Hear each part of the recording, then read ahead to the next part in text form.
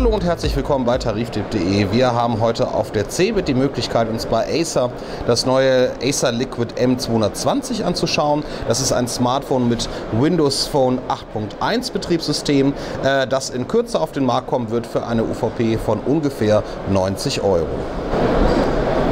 Gesteuert wird das Acer Liquid M220 über ein Display mit einer Diagonalen von 4 Zoll. Wie wir hier sehen, also ist das Ganze recht kompakt gehalten.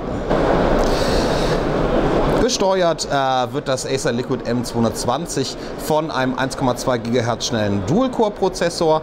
Der Arbeitsspeicher bei diesem Gerät in der Plus-Variante ist 1 GB groß. In anderen Ländern gibt es auch eine Variante mit nur 512 MB Arbeitsspeicher.